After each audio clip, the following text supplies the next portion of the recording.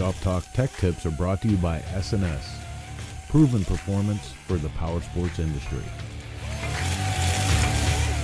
Hey, this is Chris with Cycle Source Greasing Gears TV, and we're back in the shop today working on our Chopper Friends throwdown frame.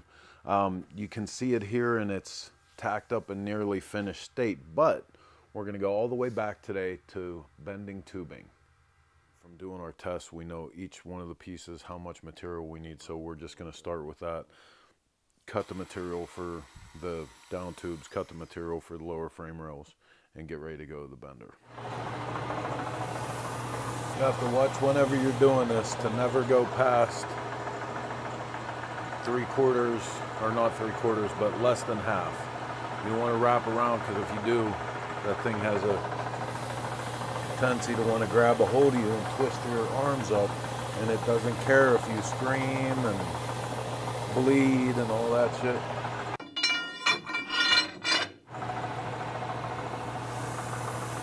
Okay, one. So I have all of my instructions for the bends we're going to do. In this case, it's the same flat broke chopper frame that we do with wishbone style tubes. I have all my bend instructions, you know, in the sequence that I'm doing everything written down. So we'll put this over here so we can follow along with it as we go. This is my first step, the way I do it anyway. And put all of your measurements, indicate all your measurements along the tubing. 12 inches, 4 inches, 19 inches. Now, since these are hopefully going to be identical, just opposite, I'm going to make the same marks. Great little trick that Will Ramsey taught me. Little piece of tubing that has the same ID as the OD of the tubing we're working with. This is a great way to transfer your marks around the radius.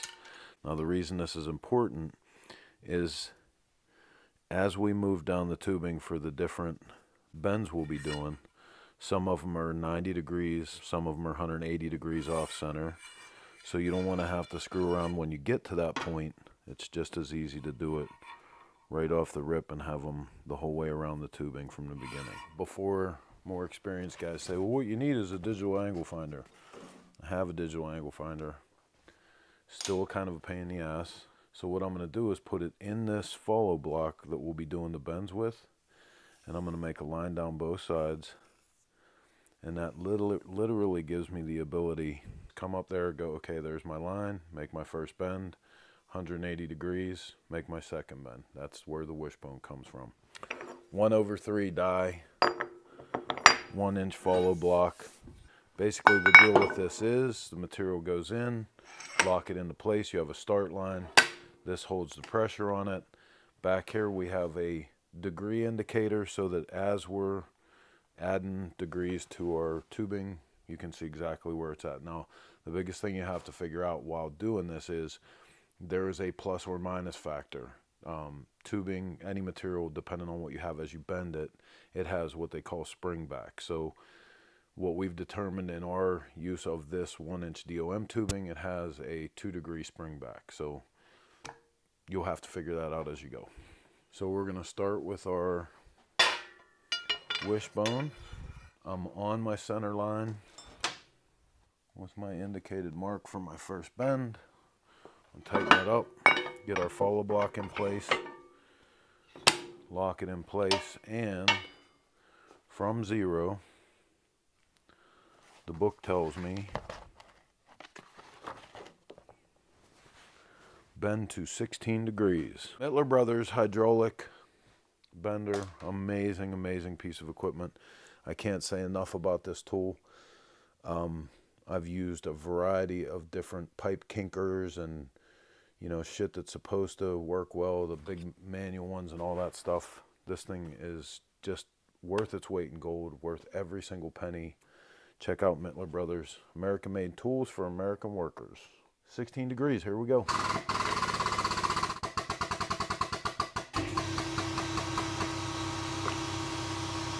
Okay, so set up for our second bend here, but I'll show you guys the importance for setting up those center lines ahead of time. The second bend we're going to rotate now 180 degrees, and you can see here why those lines are important is rather than sit there and, you know, try to with one hand hold the tubing and the other hand hold the degree finder, we can just go to our other center line 180 degrees opposed. So second bend is happening at 23 degrees. So literally, like I said, the 2-degree spring back, we're looking for 21, but we're going to 23 to achieve it.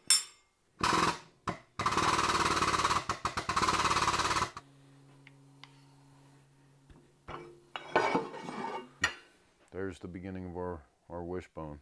We're gonna start with the right side.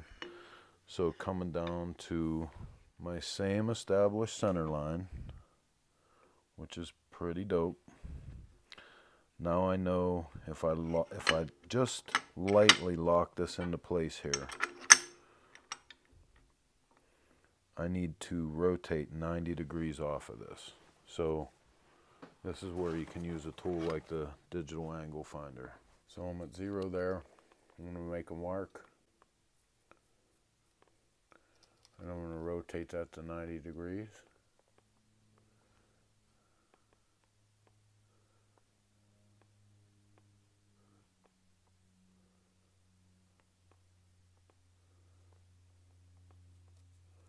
I'm going to make another mark. Significance of that mark, since I've transferred it to the outside, is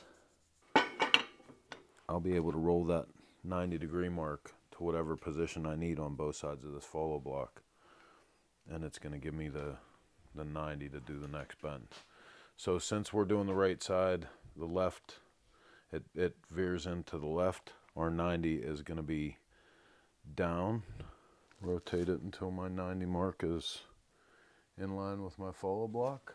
I'm on my line, I'm on my 90. Okay, 44 degrees.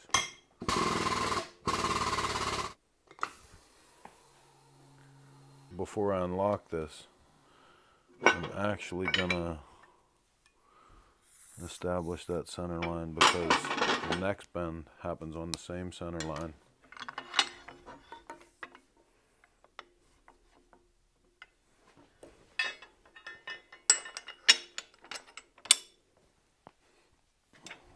Okay. Last bend is 38 degrees on the same center.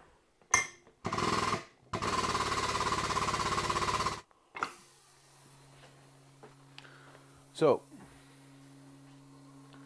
if our math is right and everything's good, this is the payoff.